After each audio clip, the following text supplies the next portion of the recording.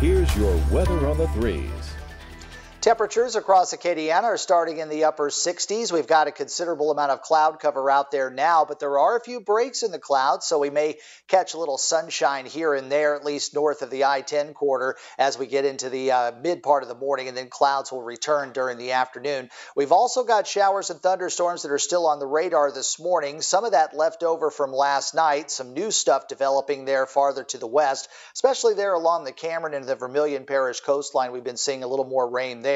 And that might be the start of what's to come through the day. And again, if we get a little sunshine, that's going to add some heat. That's fuel added to the fire, so we may be able to get those thunderstorms to fire up pretty easily today with about a 70% coverage of showers and thunderstorms. Next disturbance over West Texas will affect us on Sunday. In between there, we'll probably get a little break on Saturday. 68 with mostly cloudy skies right now here in Lafayette. Our dew point 66. Our winds are currently out of the south at around 3 miles per hour.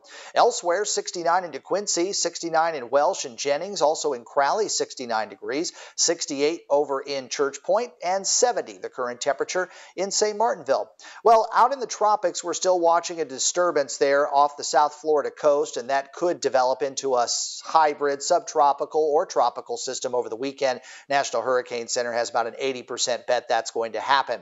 As far as our local weather, we'll be okay for the next few hours here, except for the coastal sections, and the rest of us will start to see the showers and thunderstorms developing. Some could bring some locally heavy rain, so do keep that in mind. And we'll also watch for the possibility of a squall line coming in tomorrow morning from the far western sections, but that, according to this model, will weaken once it moves across Acadiana.